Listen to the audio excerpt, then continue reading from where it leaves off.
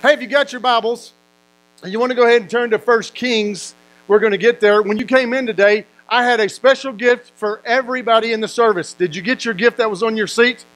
Okay, hang on to that. Put that in 1 Kings, and we're going to come back to that at the end of the service. But that is my special gift to you as a reminder of something, and we're going to get to that here in just a little bit. But as we get into this, we're going to start a new series here in November, and it is called Greater. Now, it is off of the book that Stephen Furtick wrote. Has anybody read the book Greater by Stephen Furtick? It is an incredible book. It tells the story of an incredible move of God upon an incredible man, and it is really just a kind of a foreshadowing of what I believe God wants to do in each and every one of our lives in this place.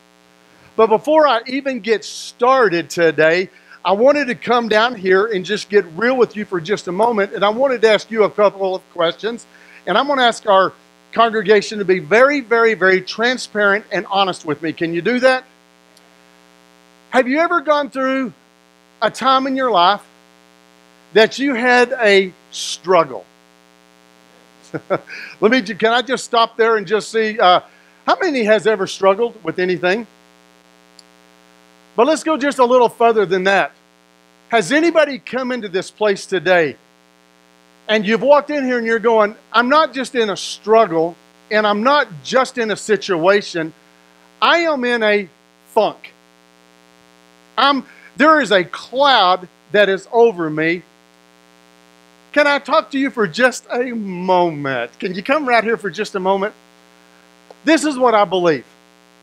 I believe more than anything, God's got a plan and a destiny for your life, for greater things. Sometimes we don't understand what the greater things of God are, but for greater things, I want you to take this. This is your gift.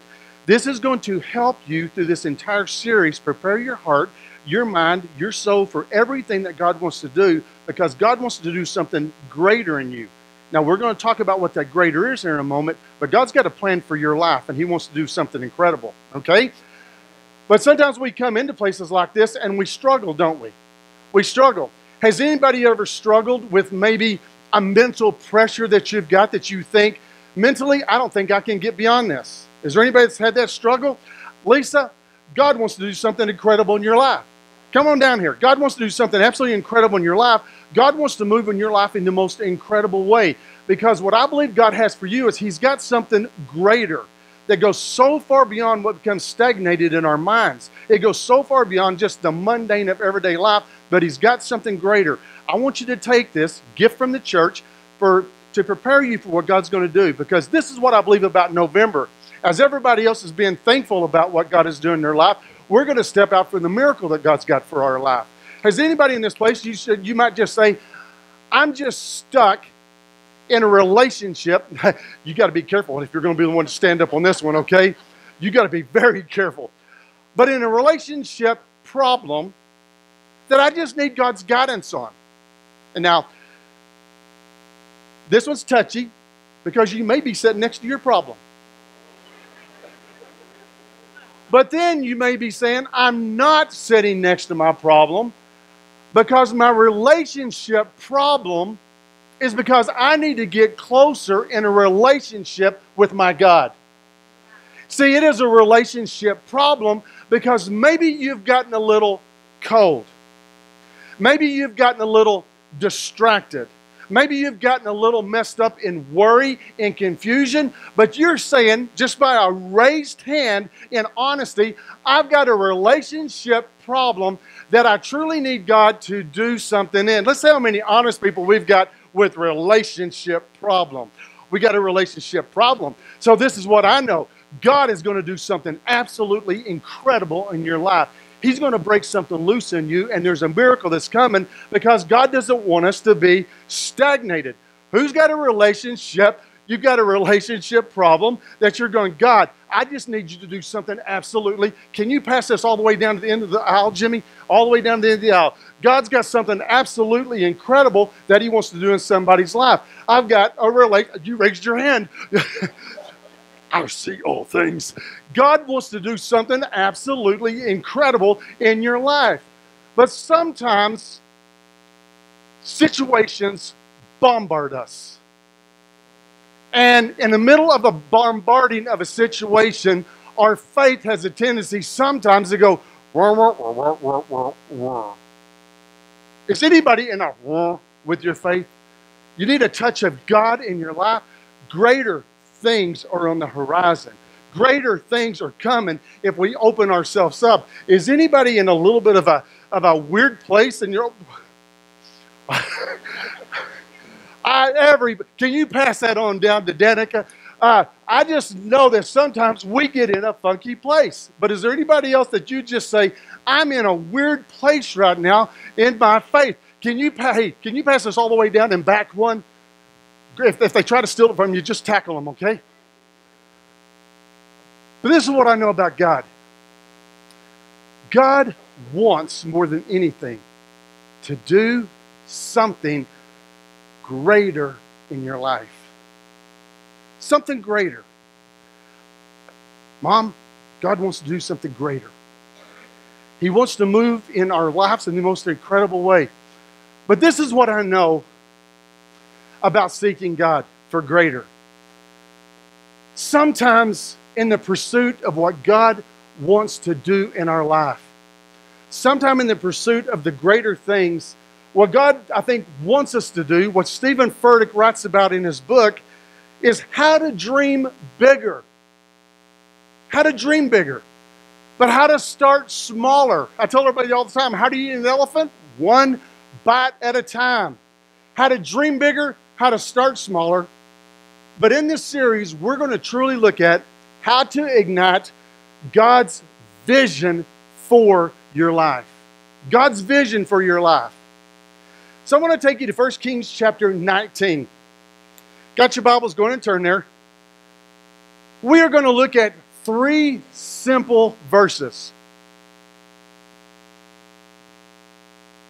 And in these 3 simple verses that we're looking at, I believe the Word of God is going to paint a very powerful picture of what I believe God wants to do and unleash in every one of our lives.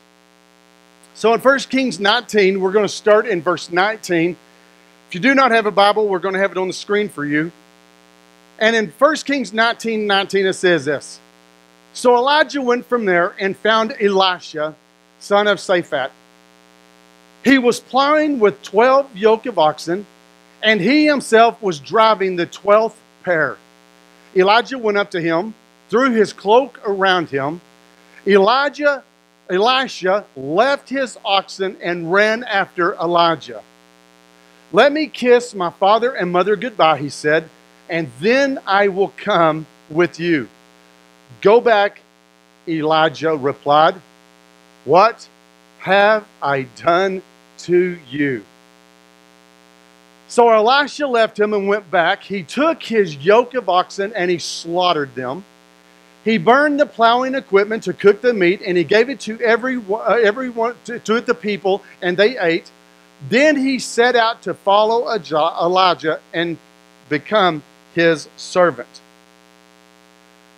Now, if you are going to preach a series on greater, on experiencing greater, and wanting greater, and needing greater, and understanding greater, you cannot just stop with this Old Testament story or this Old Testament prophet. We have to go to the New Testament and really connect an old thing with a new thing and get a total picture from the Word of God of what God wants to do. So I'm going to take you to John 14:12. And in John 14:12, this is Jesus talking to his disciples. He's trying to explain some stuff to them. And this is what he says in the 12th verse. Very truly I tell you, whosoever believes in me will do what? The works I have been doing. Whosoever believes. Who's a whosoever? You. Each and every person in this place is a whosoever. Whosoever believes in me will do the works I have been doing. What are the works that Jesus has been doing when he's talking to his disciples at this point? What are the works? He has been doing miracles. He's been casting out demons. He has been healing people. He's touching lame legs and they're walking. He's touching eyes and sight is coming back to them. He's touching people's tongues and they're beginning to speak again. He is doing all kinds of things. But as I looked at all of the miracles of what Jesus was doing, I believe the greatest miracle that he ever did, and he says we can do greater things than him, I believe his greatest miracle was his ability to have an unconditional love on people. Don't get too excited, okay? An unconditional love. A love like nobody else could ever have. A love that just goes so much further than anything. And then he goes on to say this. Whoever believes in me and believes in me will do the works that I've been doing, and they will do even greater things. What is this greater that Jesus is talking about? What is this greater that he wants us to not just do, he wants us to follow in his example, but almost Jesus saying, I want you to basically blow me out of the water.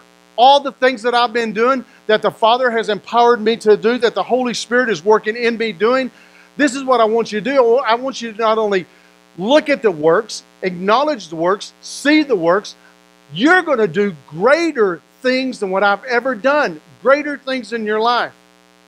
Because I'm going to the Father. Now I want you to grasp a hold of this thought for just a moment. Greater things? What greater things does God have for me in my life? What greater things does God have for me in my workplace, in my marriage, in my family?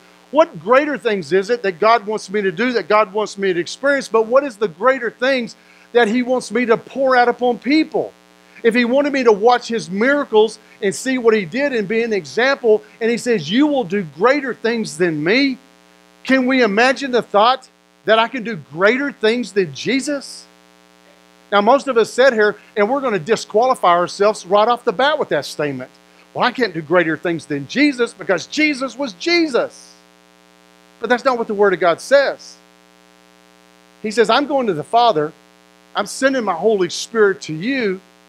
And now through the work of the Holy Spirit in your life, you have the ability to do greater things than what I've been doing. And we look and we go, greater things than Jesus? Greater things than this God in flesh who walked on the earth? You mean I can do greater things? Well, as we start this series today called Greater, I'm going to call this message today, if you're taking notes, write this down. It's called Burn the Plows. I handed out books to some of you today because I want you to prepare your mind and I want you to prepare your heart for what I believe God wants to do in your life. I thank God if he could speak to us today. And I think I could actually back this up with Scripture if I had time today to go back and do it all, so you're just going to have to take my word for it. But I believe what God wants more than anything is God wants us to get out of the mundane. God wants to step out of the stagnation of our life. God wants to step out of the routine and move into a greater expectation, a greater knowledge, a greater service, and a greater attitude of what he wants to do in our life. And so what we're going to do is today I'm going to base this message around three basic invitations that we're going to read about. Three basic invitations. And as Elijah gives these three invitations to Elisha, I believe today what the Holy Spirit is speaking into each and every one of our lives, these are the same three invitations that I want to speak into your life today. Three elements that I believe that will elevate us and move us on. And the first one is this, so write this down. It is the invitation to a higher calling. An invitation to a higher calling. Now, I think it's important for us to point out what Elisha is doing when the prophet Elijah, who was the spokesperson for God, who spoke for the entire nation of Israel, when Elijah walks by and without a word, it says that he threw a mantle over Elisha's shoulders while he is in the middle of doing a mundane job.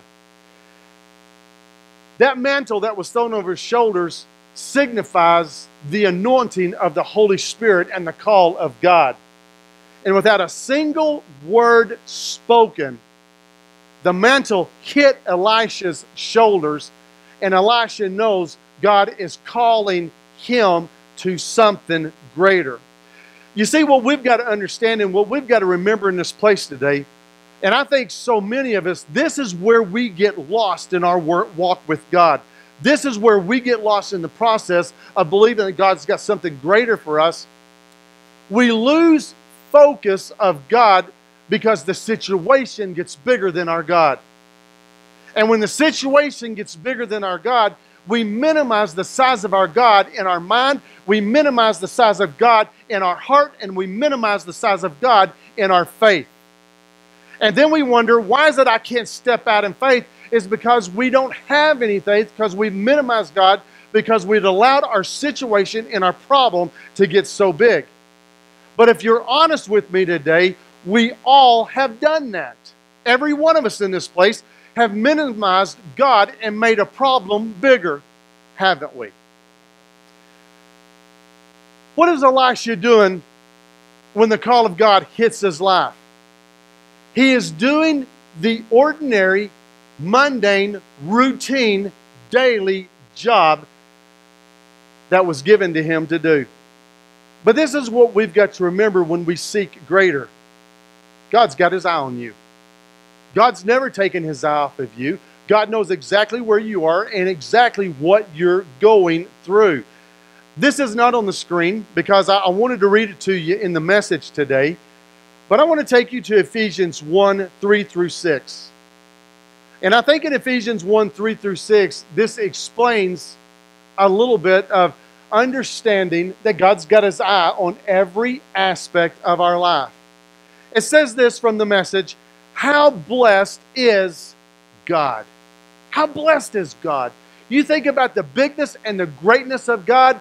God is blessed with everything. Why? Because he is everything. He's in everything. He is everything. And it is because of everything that we have is because of him. How blessed is God, and what a blessing he is. All of those blessings he wants to pour out on his people. He's the Father of our Master, Jesus Christ, and takes us to high places of blessing in him. Come on, I need a well.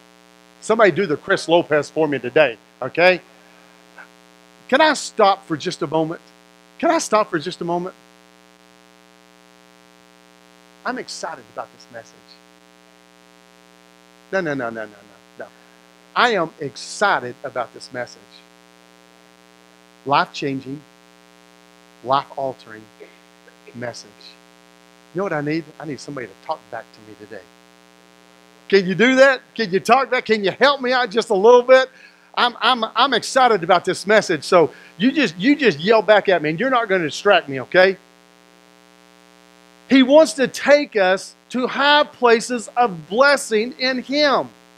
Okay, this is what I love. Are you ready for this? Long before he laid down the foundation of the earth, he had us on his mind. Long before the foundations of the world was laid down, he knew exactly what Ronnie Woodward would go through. He knew exactly what your last relationship would end with. He knew exactly that job that you thought went south. Maybe it didn't go south. Maybe it just had to change channels so God could promote you and take you into a new place of blessing in him. New things of greater experience in him. Long before the foundations of the earth were formed, you were on God's mind. It's no mistake where God has placed you. It's not an accident what you went through. The enemy may come to steal, kill, and destroy. But God said, oh, but enemy, you ain't going to win because of what I did with Jesus Christ on the cross. We can conquer anything. Greater things are in store. Long before he laid the earth's foundations, he had us in mind. He settled on us and had settled on us as the focus of his love. Chris, he loves you, man. Don't you love that thought?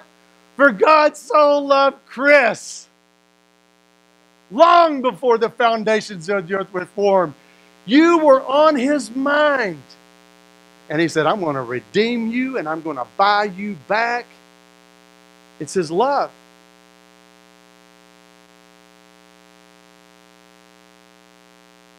Long ago, he decided to adopt us into his family through Christ Jesus. And what pleasure he took in planning every bit of this.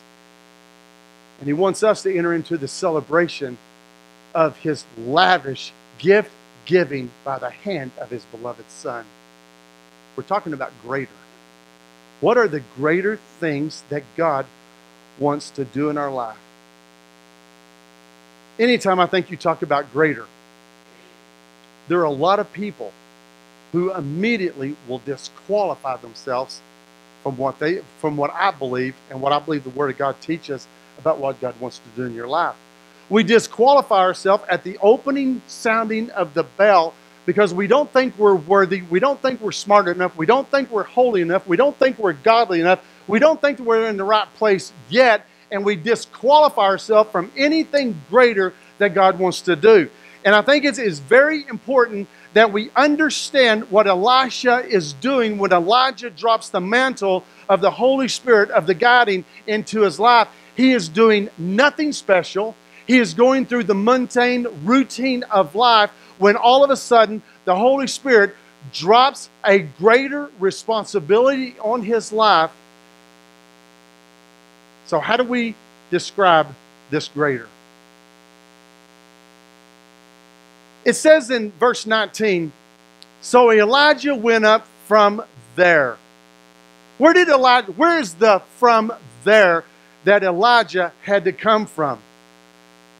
It might help to know just a little bit of the backstory, but Elijah has just called down fire from heaven. An incredible miracle. We're not going to get into it right now. You can go and you can study it and read over it for yourself. But he has called down fire from heaven. He has done this incredible thing. There are all of these prophets, like 450 prophets of Baal that are against God. He thinks he is the only prophet now that is standing up for the things of God. He not only calls fire down and a miraculous miracle happens, he proves to the entire nation who God is. He then slaughters the 450 prophets of Baal. Don't you know by the time that takes place, this boy is wore out. He is tired. Have you ever found yourself in a ministry situation? Have you ever found yourself in a life situation? Have you ever found yourself in a place where you go, I think I am burned out? Anybody ever been there? This is where Elijah is. Elijah is burned out. He is done. He is tired. He has fought for God. He has fought for God. He has fought for God. And now he's found himself at a place where he's worn out. And there is a queen by the name of Jezebel who has put a price on his head, and she wants him dead. And in the middle of his tiredness, in the middle of his stress, in the middle of the greatest miracle and the greatest blessings of God, he gets more focused on his tired. He gets more focused on his stress. He gets more focused on his worn out ability. And he begins to complain to God, even telling God, I wish I were dead. Isn't it amazing how the enemy will attack after the greatest miracles? And if we're not careful, we will hand victory to an enemy that only comes to kill, steal, and destroy, instead of trusting God for the miracle of being able to achieve something greater in our life. So here he is, and he's depressed. He's crying out to God. How many football fans do we have in the house? Has anybody ever seen a call that is questionable? And all of a sudden, you see the coach walk from the sideline, and he pulls out a red challenge flag, and he throws the challenge flag. What does that red challenge flag mean? I don't agree with your call, and I want a redo. I want somebody else to look at this. Elijah is arguing with God. Elijah has pulled the red challenge flag out and he's thrown it in front of God's face, and he's not exactly liking where he's at. God, I'm the only prophet. God, I'm tired. God, why did you put all of this on me? God, why? I just wish I was dead. Sounds like a lot of us, doesn't it? Sounds like a lot of us in our complaining. But this is what is so interesting about the challenge flag that he throws in front of God.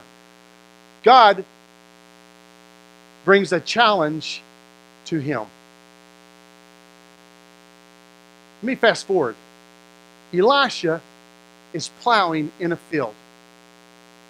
And he has no clue that before a greater calling has come upon his life, before he has any clue that God is about to change his life, before he has any clue that something else is about to happen, God is already working behind the scenes with a challenge to someone else. And before Elisha even knows there's a greater call upon his life, God is speaking to Elijah, saying, Elijah, I want you to get up from here. I want you to get up from your funk. I want you to get up from this situation, and I want you to go, because I am challenging you to do something greater in your life so you can pass the greatness on into somebody else's life. How many of us get stuck in the funk and the junk of life, and we miss the greater things of God because we can't move on? Elijah has no clue that God is already working in his life. Elisha has no clue that God is already speaking to Elijah. Elisha has no clue that God is about to promote him out of the mundane into the miraculous. He has no clue. All he is doing is he's going through the motions of life and just being consistent. He is just being consistent. He is just being consistent and faithful with what God has placed in his hands at the moment. And in his consistency, we don't see anything else of any greater. Nothing of anything any greater is even mentioned in this story at this moment. All we know is God looks at a man and he says, you are consistent. You are consistent exactly where I've placed you. And in that consistency, I'm about to promote you to something greater. He's unaware that God is conspiring greater things for his life. He is unaware that God wants to bless him in a whole new way. He is unaware that his life is about to take a turn. It's about to turn the corner. And God is about to reveal himself and to show him something great. You see, this is what I know about consistency when we read this story.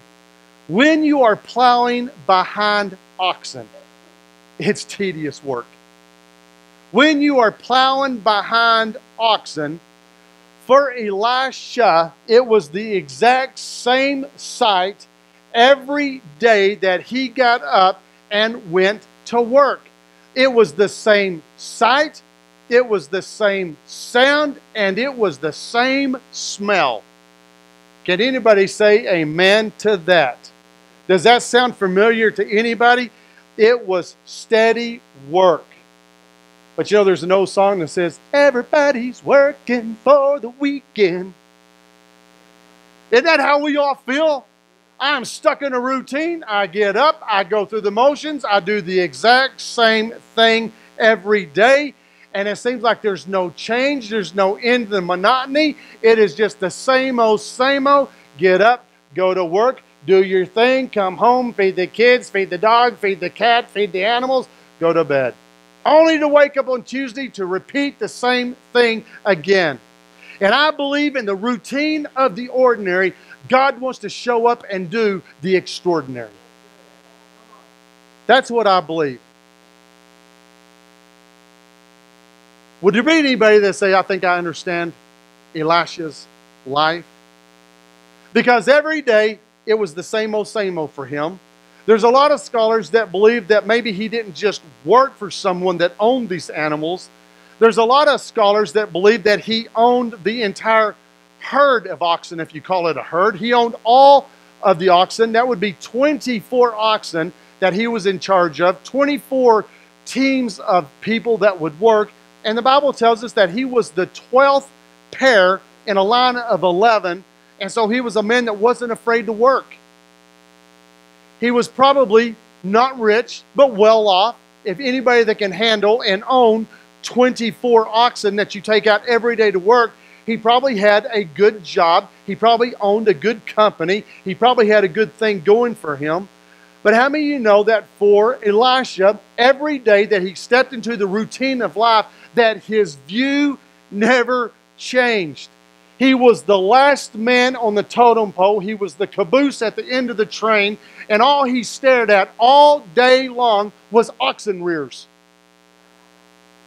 The view never changed. The smell never changed. He looked at something that was basically the size of a trash truck and probably didn't smell much better either. And what we've got to understand is that nothing suggests at all that he was plowing because God had cursed him. He was just being consistent with what God had given him. And I believe God looked at the consistency of his life and said, I can use that for greater things. What are the greater things? Well, you got to understand, and I know that when you talk about greater things, there's a lot of people that don't get real excited about this. Because when we talk about greater, you're thinking better. And that's not what we're talking about. Some of you are going, maybe God wants me to have a better home, or a better income, or a better influence, or maybe God wants things better in my life. And we look at it as a prosperity thing, almost like God is a one-armed bandit where we pull it down, and if it all comes up cherries, then I'm going to get a blessing that comes out of the box. That's not what we're talking about. We're talking about not better, but we're talking about greater. How can you have a greater influence on somebody's life? How can you have a greater outcome? How can you have a greater walk with God and a greater relationship and a greater responsibility? Maybe God's not calling you to a better thing.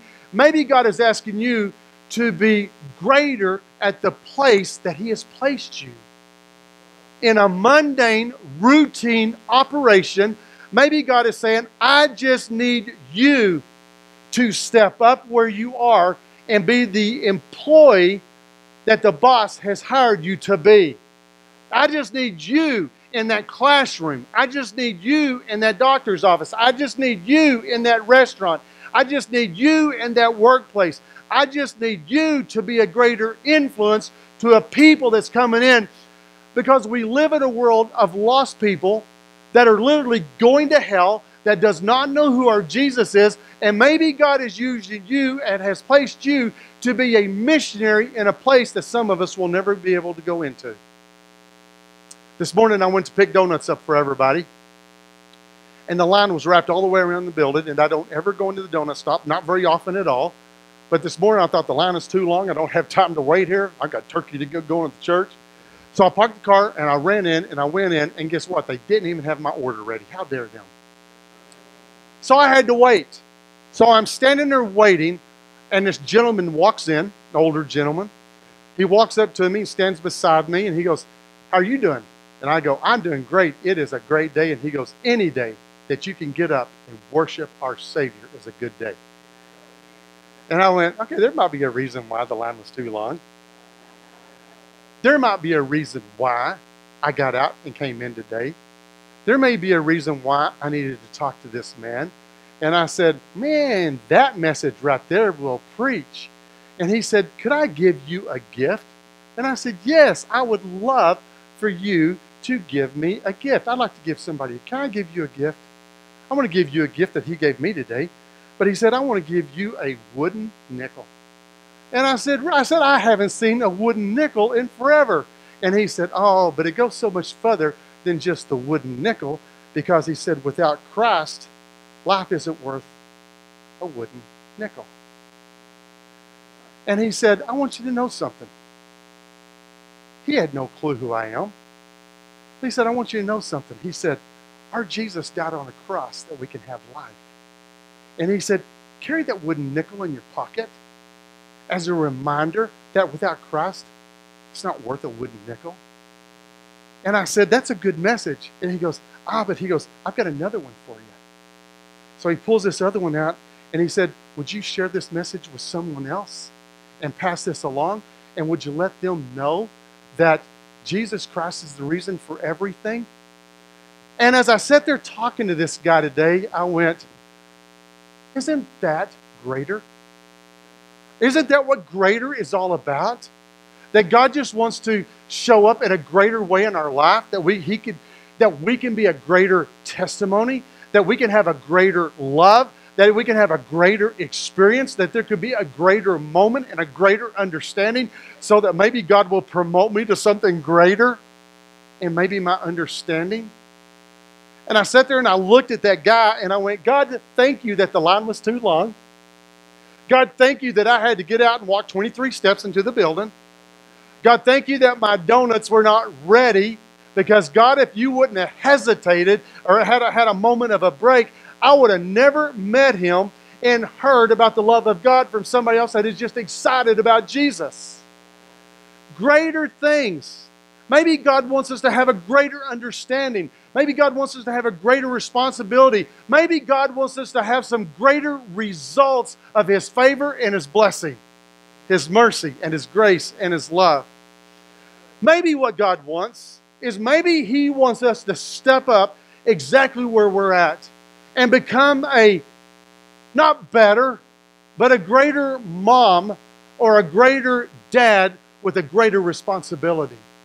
Maybe God wants us to step up as a husband or a wife and not be a better husband or a better wife, but be greater in the name of Jesus. That we demonstrate to each other a greater love because we understand the love of God. That we need to step up and have a greater calling of integrity, a greater calling of honor. What about a greater calling of discipleship?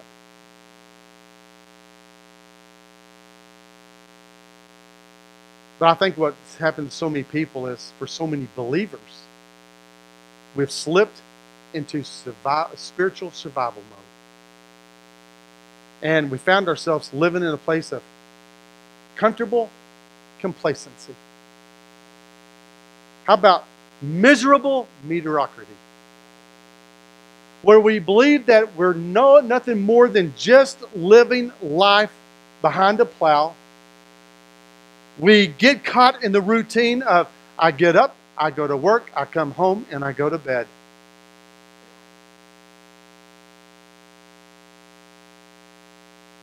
I think there's a lot of people that God wants to speak to you through this series, that he wants you to understand that when you understand the greatness of God and the greater things that he wants to do, it literally will change everything in your life. It'll change everything in your life. Jesus said that anyone who has faith in me will do greater things. Who's Jesus? He's the author and the finisher of our faith. He is the star breather, because when he spoke, everything came into existence. Jesus, the one who has redeemed me, Jesus who is my Savior, Jesus who is the life changer.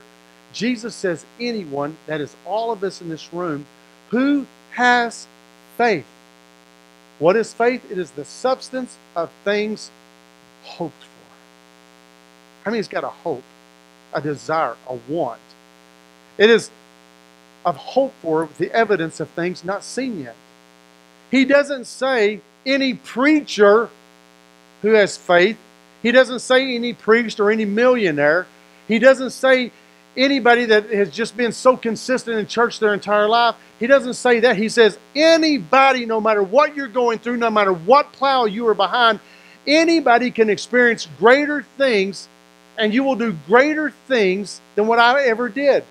Anybody. So what are the greater things that we're talking about. All Jesus needs at this moment from you, He needs faith and He needs this moment. That's it. He needs faith and He needs this moment. How many of you can say, well, I've got faith, but it's small? Well, the Bible says if you have faith the size of a mustard seed, you could move mountains. And Jesus is saying, do you want to do greater things? You want to have a greater experience? You want to be greater in an influence? You want to have a greater outcome? All I need is I need faith. Doesn't even say how big it has to be. He says, all I need is faith and just this moment. Right where you're sitting, the exact situation that you're in, what you are going through, all I need is this moment. And through faith in this moment, we can have greater things. The second thing is this. We see an invitation to a deeper surrender. It was an invitation to a deeper surrender. I believe that in our day and time of our church and in our place and in our society and our town, in everything that you see that's going on, I believe God is calling the church to a greater surrender. I think it's time that we quit living below our ability. That we trust God to do something greater. The mantle flies over his shoulders, and this is what it says in verse 20. Elisha then left his oxen and he ran after Elijah. And this is what he says, let me kiss my father and mother goodbye, he said, and then I will come to you. Elijah looks and he replies, go back, what have I done to you? This is what I believe Elisha understood when the mantle fell upon his life. He understood that when the presence of God, when the Spirit of God, when the calling of God, when the anointing of God, when the mantle of the Holy Spirit lands upon your life, it is calling you to kiss some things goodbye. The calling of the Spirit of God is real. And sometimes we have to turn loose of things to grab a hold of the things of God. But instead, we want to hang on to the things of the world like this, hang on to the things like this, and we find ourselves in a constant tug of war in this life, and we wonder why in the world we can have no victory. We wonder why all we stare at is oxen rears all day long. We don't understand why in the world we cannot get promoted and we cannot move on. It's because we have not kissed the things of this world goodbye. And when Elisha said, let me go kiss the things of this world goodbye, Elijah looks at him with the reality of the call of God that is upon his life, and he says, what have I done? What he has done is he has now allowed God to move into his life to promote him from oxen rears to a greater experience. Do you know what the Word of God says about Elisha? The Word of God says Elisha went on to do double the miracles that Elijah done. Why? Because when we open ourselves up, when we turn loose of the things of our past, God wants to do something absolutely incredible. But we've got to kiss the past goodbye. Verse 21 says, so Elisha left him and went back, and he took the yoke of oxen and he slaughtered them. He burned the plowing equipment and he cooked the meat, and he gave it to all the people to eat, and he set out to follow Elisha and to become his servant. Isn't that a little radical? I mean, do you think any of the neighbors called PETA on him when he started killing the cows? I mean, I look at it and I go, it's a little radical. It's a little insane. I don't know if I exactly understand why he did what he did, but I want you to think about his understanding of the call of God that was on his life. He took his livelihood, what brought in his bread and butter, what paid for his living, what his family lived off of. He took his livelihood, and it says that he slaughtered 24 oxen. But he didn't just slaughter the oxen, which is a little odd to me, but then he took all of the plowing equipment and he built a fire with it, and he burned up every bit of the resources of his income Because I believe he was telling his family, and if you want to look at this from a spiritual point of view, I believe he was telling the enemy, I believe he was telling himself and the prophet, in doing this, in kissing this goodbye, in killing the cow, and burning the plowing equipment, I have nothing to come back to. And I think that's what a lot of our problem is as a dog returns to his vomit, we return to our sin over and over and over again. It don't taste good, but we return. The benefits don't get any better, but we return. We find ourselves in pain, agony, misery, not experiencing anything greater. Our conversation never changes. Our crude jokes never go away. We still cuss like a sailor. We don't trust God for any difference in our life. We get stuck in the routine with the attitude just over and over and over again. I'm just an angry person, so I'm just going to be angry. Not going to turn loose of it, but I sure want what God wants. And we find ourselves in the tug of war of life. And God is saying, in the routine of what you're doing, in the faithfulness of what you're trying to do, don't get so caught up in the situation that you miss the greater things that I've got for you. He slaughters the oxen. He takes his plowing equipment and he cooks it. He burns it so he can cook the meat, and he has nothing to return to, and it is his sacrifice. It is his surrender to God. And the third thing that I want to close with is this, is we see it as an invitation to greater things. What is it that you want to trust God for? What is it that more than anything, and I want you to think for just a moment as I close, what is it more than anything that you'd love to see God do in your life? Would you love to see your marriage restored? Would you love to see the relationship with your kids be just a little bit stronger? Would you like to see your influence with people become a little bit more? Would you love to have a better understanding of who God is and a better understanding of what God is calling you to do? Because I think the majority of people that sit in our churches, if you ask them, what has God called you to do? Their first response will be, I don't have a clue. I don't know what my calling is. Could God be calling you to just be a greater influence where you're at? Be a greater mom. Be a greater dad. Be a greater kid. Amen. Be a greater employee. Be a greater church goer. Be a greater giver. Be a greater smiler. And a greater hugger. Maybe God just wants you to be a greater lover. That you just show the love of God to people. Maybe God just wants you to hand some wooden nickels to somebody and just tell them about the greatness of God.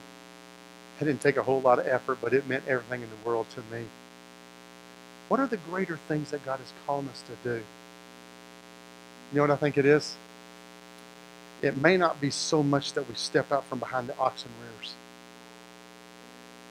right now, but maybe what it might be is God is saying, while you're doing the routine of life, no matter what you're staring at, no matter what you're going through, no matter what it is where God has placed you, even though you're stunk in the quagmire of life, don't get lost. Don't get lost. There's things that we've got to turn loose of so we can grab a hold of some things of God. And maybe God is calling us just to be greater where we're at. So this series is all about learning how to dream bigger. How many can dream big? Huh? How many can dream big? But what God is showing us, let's start smaller.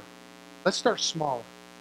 Let's actually be able to reach out and grab a hold of the little things that are tangible. Because I think too often we try to go too big for God and then we get lost in the process. So, you got a homework assignment for the next week. Are you ready for your homework assignment for the next week? How many will actually do your homework assignment for the next week? All three of you. 5. Okay. We just went. Come on, help me out here. Help me out here. Okay, there we go. How many will help me out with this? We're going to dream big, and we're going to start small, and we're going to see if we can ignite a new passion of God in our life. And this is what I want you to do, okay? Every opportunity and every chance that you get, I want you to start small and smile at somebody. There we go. Come on, everybody practice. Come on now, everybody practice. Can we do that? We're going to learn how to smile. We're going to start small. And let me tell you something. That genuine smile, coupled with the love of God, may open more doors in your life than anything. We're going to start small, and we're going to trust big. We're going to dream big. But I'm going to pray that as we just step out and begin to do something different, that's what this whole series is about, is doing something different. That as we begin to do something different, that God is going to do something incredible in our lives. Right where you're sitting, every head bowed, nobody looking around. This altar call has nothing to do with standing. This altar call has nothing to do with stepping out. This just has to do with the reality of life. And this is the altar call today. How many of us in this place would just say, I truly am hungry for something different from God? That's it. I'm hungry for something different. If that's you, I'm going to pray for you today. I'm not asking for you to raise your hand. I'm not asking for you to look up and acknowledge. This is between you and God and nobody else. I'm just hungry for something different from God. If that's you, I'm going to pray for you. God, here I am, and I'm not perfect. God, here I am, and even though sometimes I feel like I'm just stuck in the routine of life, through this sermon today, I realize that you still have your eye on me. You still know where I am at, and you still know exactly what I'm going through. So today, God, here I am. I am going to kiss the past goodbye, and once and for all, I'm really going to let go of it. I'm going to let go of unforgiveness. I'm going to let go of some hurt. I'm going to let go of some pain. I'm going to let go of some things that have held me back from what you want to do in my life. So today, I lay it at the foot of the cross. Today, I give it to you. Today, as I lay it down, God, I pick up the mantle of the Holy Spirit upon my life. And today, I make a decision to walk forward in the greater things of God. God, I pray that today, that as people give this to you, that you will bless them, that you will be with them, that you will encourage them. And this is what I pray in the simpleness of life, that as we do the little things in life, I'm going to pray that you will begin to bless every step that we take. As we smile, let the love of God come through our smile. Let people see the love of God in our smile. Let that smile be an encouragement that opens a door of a reality that God truly wants to do something greater in our life. And if you receive that, say amen. Amen. Amen. God's good, isn't he?